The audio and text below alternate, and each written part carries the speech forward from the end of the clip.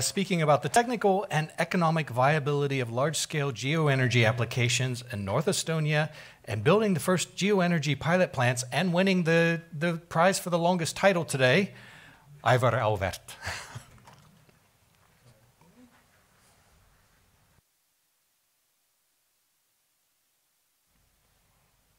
Okay, you can read the title yourself as well, so you will memorize it, and I ask it after the presentation what it was.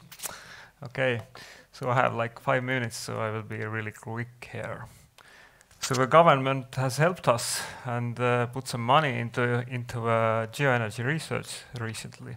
So we started the project in August last year. We have around 3.8 million euros. It's quite a lot of money, but most of it will go to drilling costs, as you know. And the main goal is actually to show that this different geothermal energy application can be economically viable here. So a lot of modeling, a lot of testing, a lot of calculations are in order, just to show who are responsible for that. Nobody else has shown the names, but we have a steering group of really important persons. Most of them are here, or at least already has presented themselves here. Yeah, everybody's here actually, except Timo, who was on the screen previously. So a lot of bright people are steering us toward a bright future. A little bit what we are doing. So Aivar already said that we should see the seawater, we should see the deep holes, old mines. We have no excess heat is not on this work package, but the main goal is actually to drill the new holes a little bit deeper than before.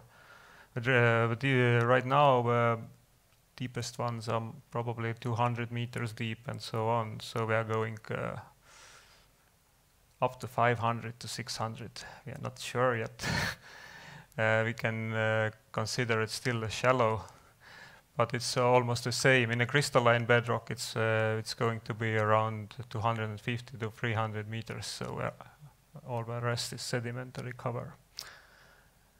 We have to finish it by the June 24, so we are really in a fast pace here, and the government looks really quick answers, so we are trying to get them.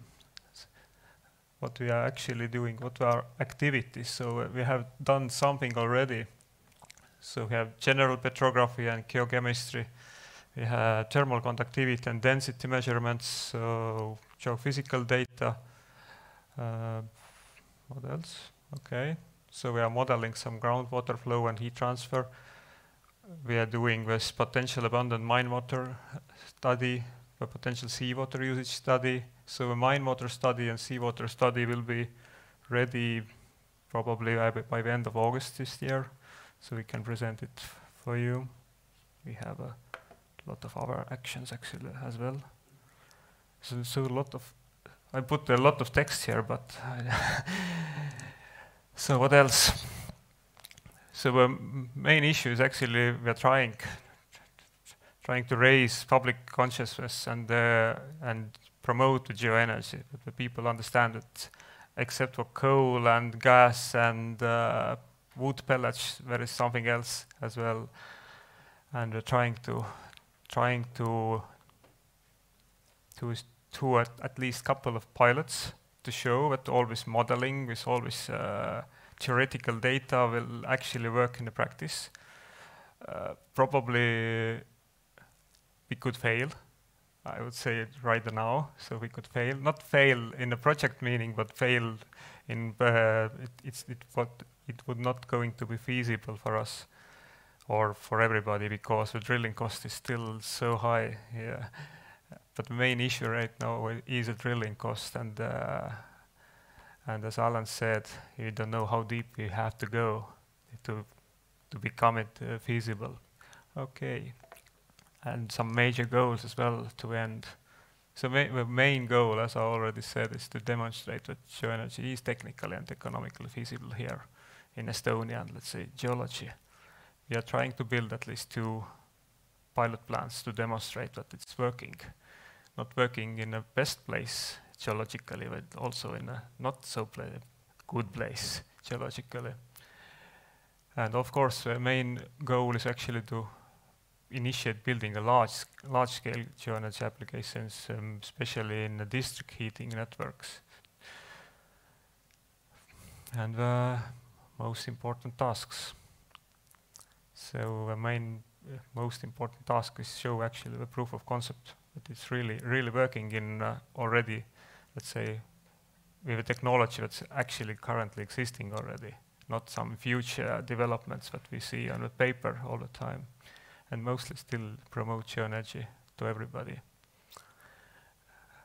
And that's about it. I know we probably have a lot of questions, so thank you, Aivar. Thank you. So questions from the floor?